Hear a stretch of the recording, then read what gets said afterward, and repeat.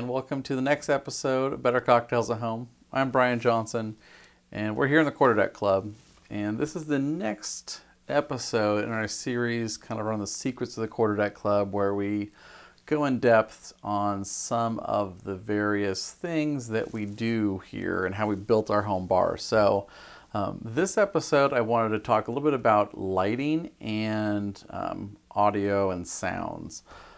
Two very important things to any home bar. It's really something you need to think about in the planning stages, right? Of how you want to be able to control your lighting, control your sounds, that kind of stuff. So let's talk a little bit about what we did here, and then I'll hopefully maybe give you some ideas as you're planning your own home bars, or just in general give you ideas for different projects. So in the Quarterdeck Club here, we have 21 lights that provide some sort of lighting, whether it's task lighting, whether it's general lighting for the room, or maybe more just decorative lighting. But yeah, we've got 21 kind of lights. I put that in quote because some things are kind of multiple lights, but really they act as one and they function as one. So every light in our Quarterdeck Club here is actually, I have it hooked into the Philips Hue system. So it's kind of that, you might have seen it, but it's basically allows you to control many different aspects of lights through your phone and through an app, and have triggers and that kind of stuff. And it's a very consumer system. It's super easy to set up and use, which is why I like it. It's more expensive than I would wish it was, because I wish everything was cheaper.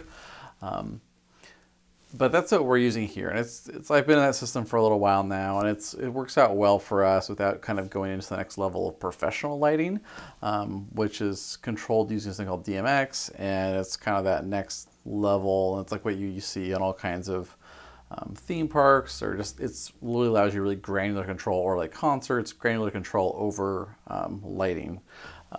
So I'm using a pretty consumer system here, but I found it works really well with my kind of abilities and time that I can put into it. So I've enjoyed it and I like using it.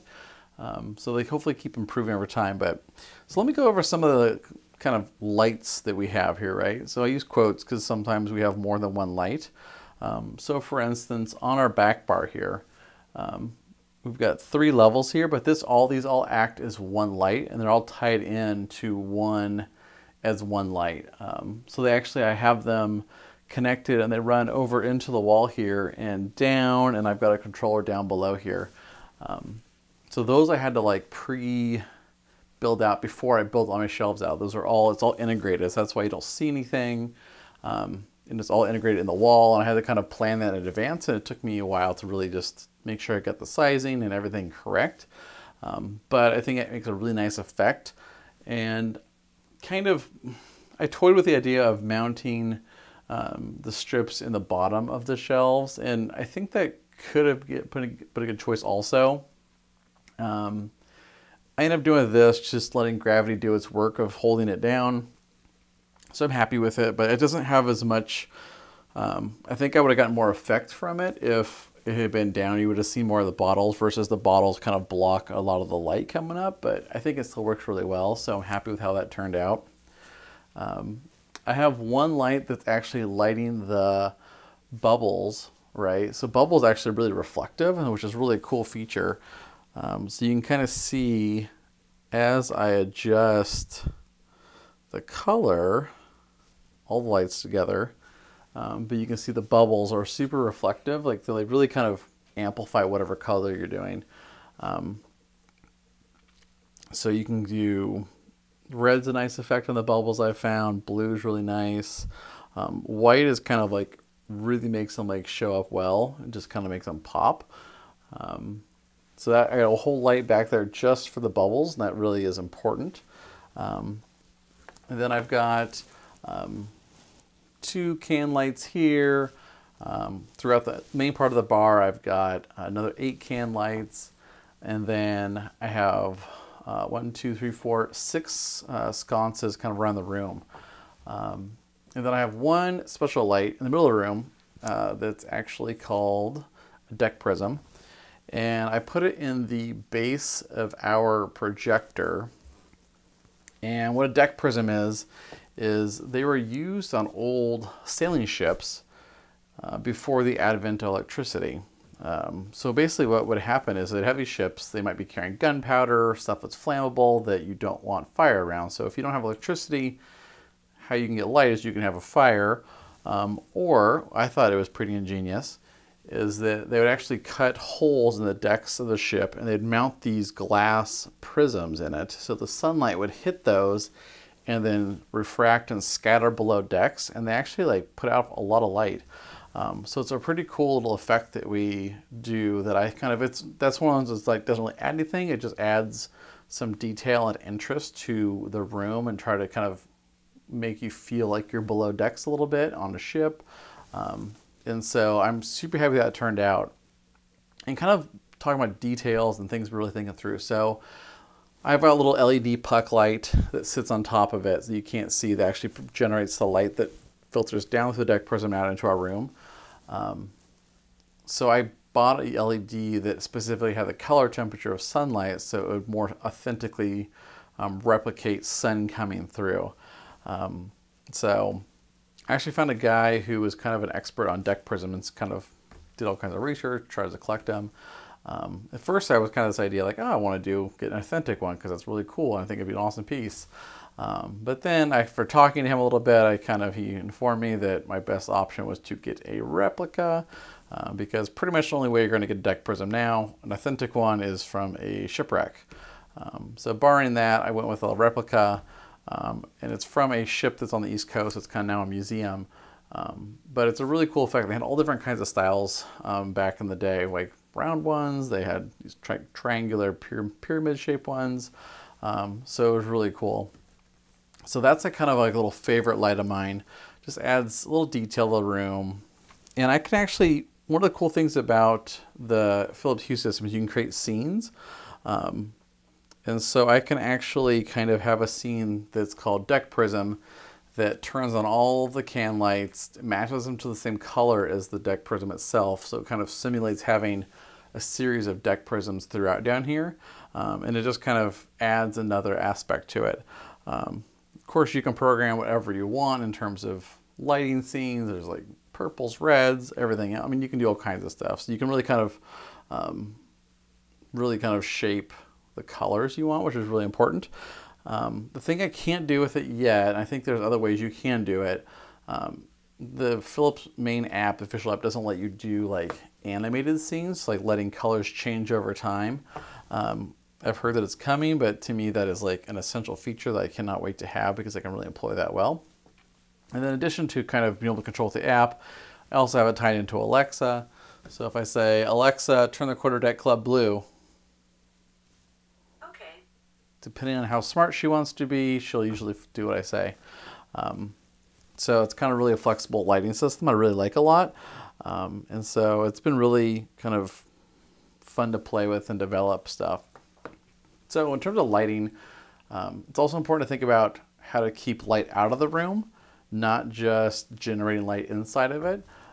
So we've got a couple windows and we have curtains that we can really control that light. So you can let in natural light when you want to, but then also completely close it off so you get to control all aspects of it, which is really important to being able to simulate whatever you're going for in your room. So that's kind of our lighting, and there's one other fun thing. So there's some other really cool apps that tie into lighting. One of my favorite things is I have an app that I can actually turn all the sconces and it kind of will vary colors and intensity and sort of simulate kind of flames. So our sconces really look like they're like candles, they're lit, they're oil lamps. So it's a really cool effect in here that if you just have the sconces on, it looks really cool. I like that a lot. So that's a really cool, that's another app I use. There's other apps you can get that will like simulate thunder and lightning, and so you can really do a lot with it. Speaking of things like thunder and light, you have to have the audio component to it, right? So some of these things require some audio stuff to work. And for us, like I've got speakers throughout, so we have a theater down here. We obviously have speakers.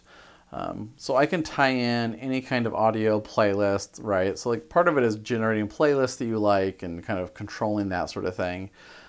If you can add ambient sound, it really helps too. So with the bubbles here, we actually can hear the bubbles. And so when you're sitting here, you'll hear a little bit of just air and bubbles, and it really adds to the enjoyment of the space versus just having a completely quiet space. So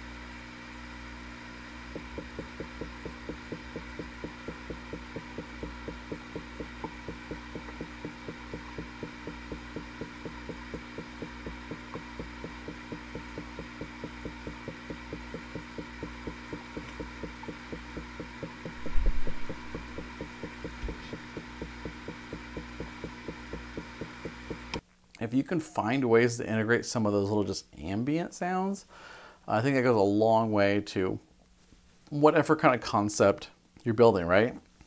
Whether you're doing a tiki bar, whether you're doing a modern bar, whether you're doing a pub style, something classic, you know, like a fern bar if you want to go that way. I think there's a lot of ways you can incorporate audio and music and everything else. Obviously with YouTube, I can't just play you a bunch of music because then that would cause licensing problems.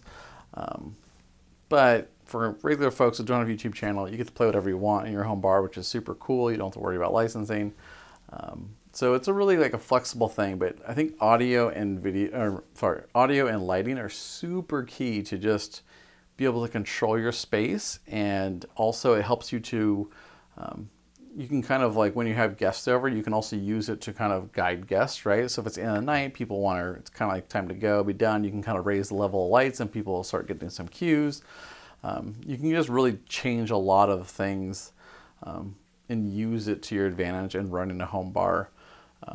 So that's a little bit about kind of our lighting system here, a little bit about our audio. Both are super critical. But I thank you so much for watching Better Cocktails at Home. We're going to have another episode next week that dives into the porthole and all about how I built it. And it's going to go super detailed, and everything you want to know about building a porthole, you're going to find out next week. So thanks so much for watching Better Cocktails at Home, and we're going to see you next time.